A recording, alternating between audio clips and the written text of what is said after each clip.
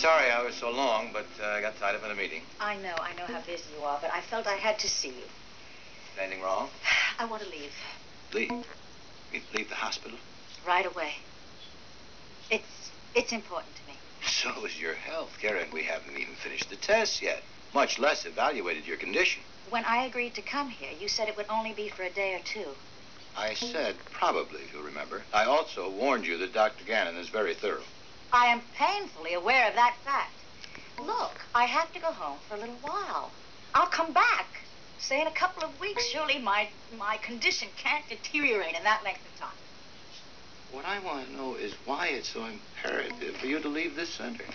It's this place. I feel walled in. I feel walled in. Isn't it just the opposite? Don't you want to go where you can really be isolated? What are you getting at? I'm trying to get out of a way to make you stand back and take an honest look at yourself. Now, just a minute, Doctor. Karen, you are ill.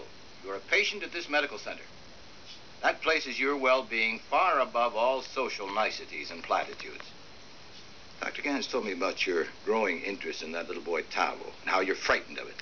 His mother is dead. I've felt sorry for him. That's all there is to it.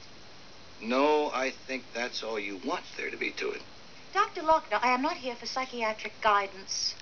I think you could use a good dose of self-appraisal. Is that your concern? Without question. Without question. You're risking your life leaving here just to avoid becoming involved with another human. I don't want to be involved. That's right. I have That's no right. reason You don't want to become involved. And no one of us has to become involved, not with the Enriquez boy or anybody else. But there is a kind of death wish in that that often comes true. Oh, Doctor, you're very special. You have special skills and knowledge. That insulates you against the realities we mortals must face. You hand down your solutions as though they were by divine guidance. My husband was killed under extraordinary circumstances.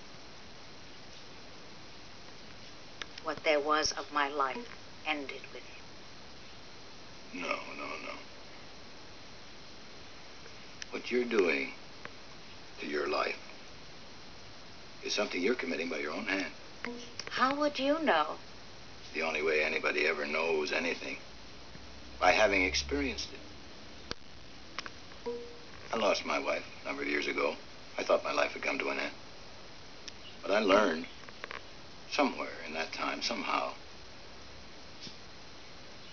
that there's only one salvation, just one. To reach out to other people. No, Karen, I will not dismiss you from this hospital. Not until we have made you as well as we can. From there on in, we have no further prescriptions, no further treatment. It's up to you.